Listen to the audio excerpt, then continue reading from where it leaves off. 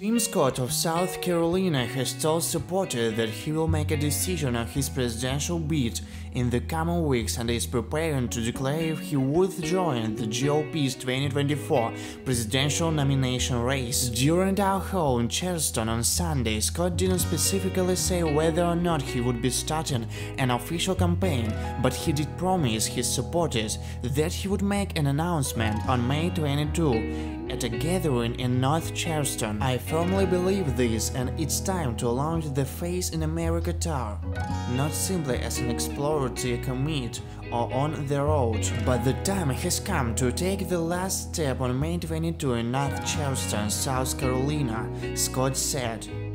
"North Charleston, here are more details for you. You must be present when we make a significant announcement." Scott took a significant step last month when he announced the formation of an exploratory committee, even though the South Carolina legislature has been feeding with the necessary campaign infrastructure for a presidential run for months.